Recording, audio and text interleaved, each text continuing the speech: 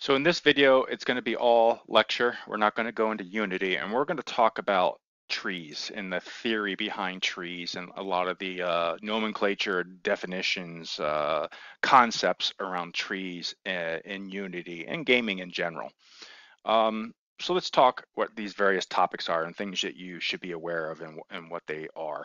So one is what we call level of detail. So if you're sitting by a window, and you can look outside and you see any trees outside the window, and look at a tree that's close to you, and if you look at it, you can see the different branches on that tree. You can see the different leaves. You can maybe even see the stems on those leaves connecting to the branches. Look at the bark. You can see the texture of the bark, the cracks in the bark. A lot of detail in that, but that's when you're up close.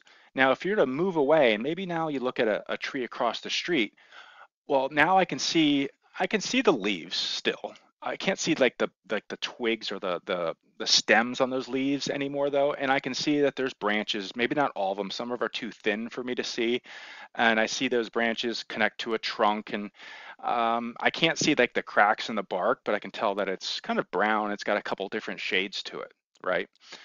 And now if I look even further away, let's say I look on a mountainside that's in the landscape behind those trees way back, the trees are more like just blobs, right? I see kind of like a green shape that connects to a brown, trunk at the bottom. And I just know it's brown, and I know that the tree is green, and then depending on if it's a different colors or a different species of tree, some of them are green, some of them are light green, some of them dark green, some of them maybe have a red tint to them depending on the time of year.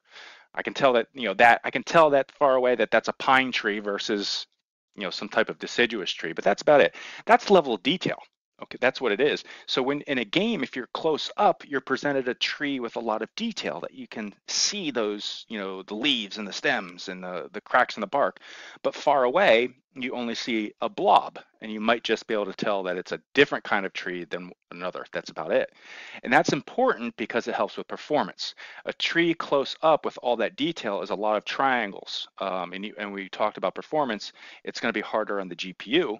So as we move away, we get rid of all that detail, and it's much easier in the GPU. So even though we have 5,000 trees that we're looking at in front of us, maybe we only need 5 of them at the level of detail, the ones that are the closest, to present, all that granular detail. Meanwhile, the other 4,995 can be another level of detail that's not quite intense. Okay, so that's what level of detail is, and we're going to show you that. Next thing is colliders. So in our game, when we hit a golf ball and we hit it into a tree, we want some interaction there. We don't want the golf ball to go right through the tree. So we need to add colliders. And these colliders are what we call primitives. They're circles. I shouldn't say circles, they're spheres. They are capsules, shapes of a capsule, like a pill capsule, or the shape of a cylinder. And if you think about it, if you could place a cylinder over a trunk of a tree, that's really the shape of that trunk. It's circular and skinny and tall, so that would go around the tree, and we would assign that a wood material, so that when a ball hits it, you get, and it cracks off the tree and goes ricocheting out the other direction because it hit solid wood. On the other hand, we might put some spheres in the shape of like the overall shape of the crown of the tree and the leaves of the tree, put a couple spheres in there and assign them a leaf or leaves material, so that when the ball hits them, maybe it goes through, but it's just redirected.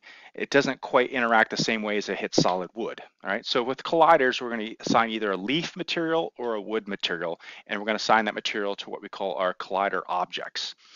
Other thing is color. So when we assign, when we're talking about that level of detail, we have materials assigned to our bark, materials assigned to our leaves, and we can change the color of that to maybe, darken it, lighten it, and make it, blend a little bit better or look a little bit closer to the course we're going in. So that's the color. Then we've got performance. So we want to make sure that the trees that we're bringing in, this is really important if you're making your own trees or you're importing trees.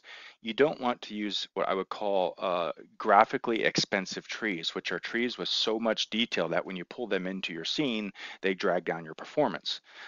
Trees that have about the highest level of detail close up, about 8,000 tries is a good number. So a good looking tree with an 8,000 tries at the highest level of detail is a well-made tree. There are trees that have 10,000 and 12,000. That's not bad. You just have to be aware that when you plant those, if you plant a lot of them, you could run into some performance issues. And then once you get into 15,000 or 20,000, you got to be very careful. So the base package does come with trees. Those trees, I would say the best way to describe are tuned correctly. So the level of detail, the colliders are all good, the color's good, so you don't need to do much with them. But there's only about, I would say, 11 or 12 trees provided because frankly, trees and games, they're expensive. They take a lot of time to make and it's hard to make good ones. So you can purchase additional trees. You can purchase trees through the Speed Tree website. But be aware that you can only use version 7 speed trees. Version 8 and version 9 are not supported on our Unity. However, there are ways to hack the 8s and 9s and bring them, but it's a very advanced topic. We're not going to cover that here. Nature Manufacturer in the Unity store, they make some packages that have trees in them that can be used. They have to be manipulated a little bit. If you go into Discord, you can find some information on that and manipulating those nature manufacturers and how to bring those in and how to bring those trees. Those are pretty nice trees. Seed Mesh, there's a channel on our Discord called Seed Mesh Discounting Unity Assets, which goes where you can go out and you can get these Seed Mesh packages which have trees in them. Well, they're pretty nice. And for the most part, there's some scripts you have to download, but you can import those, and there's some information on the Discord channel about using those if you'd like to buy those. So those are purchasing trees. The other option is you can also make your own. Mtree, which I believe is $15. I'd have to check. It might be 20 bucks now. But Mtree is a program that runs inside of Unity. So now you can create trees from scratch inside of the Unity environment and use those. Some of the trees that you'll see in the Unity-based project are trees that the community guys like myself, we created a couple, so we added that to the base project. But you can buy Mtree for the flat rate of 15 bucks, and then there's a special script you have to install to get it to work on our version of Unity. And there's videos to do that on the Discord channel. More of an advanced topic. I wouldn't recommend you do that for your first course, and especially if you're just buying your first 2 holes. And then lastly, the one which is not too many people have used, which is you can Speed Tree, which makes really good trees. They have a service for $20 a month, which in my mind is a little too expensive, where you can go and make speed trees. It's very, I would say, customizable. I haven't done it. It's on my list of things to learn. A couple people have done it, but the problem is technically you can't share those trees. So anything you make in Speed Tree, you can't share with other people. You can only use it for your own benefit. So you can use it in yours, but you just can't give it to anybody else. But it is an option, but I don't see too many people using Speed Tree, although you could do it. So that's it for this lesson. You are now up to speed on tree theory topics.